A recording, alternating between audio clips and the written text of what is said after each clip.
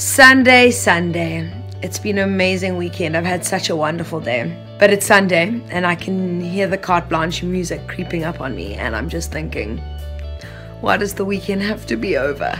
All good things might come to an end, but one good thing that doesn't come to an end is the deliciousness that I'm gonna make and eat before I close these eyes. So if you're sitting at home on Sunday and you don't know what to make, this is a killer. It is so delicious and so deadly, you won't even know that it's Sunday, and all those Sunday blues, she gone. And even if you're feeling a little bit fluey or you're getting a bit sickies, keep this one around when you're feeling a little down and out. We'll fix everything, I promise. It's toasty and warm. It's a huku broth.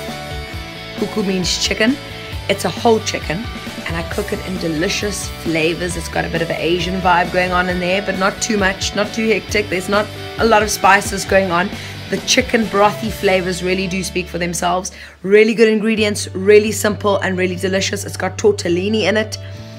My mouth's actually watering thinking about it.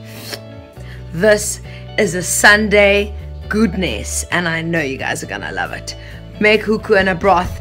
I love seeing pictures of the recipe and your creations, especially ones that I've showed you how to do. It is so awesome. So please guys, subscribe and post your pictures of your delicious Callie-Anne Cooks vibes.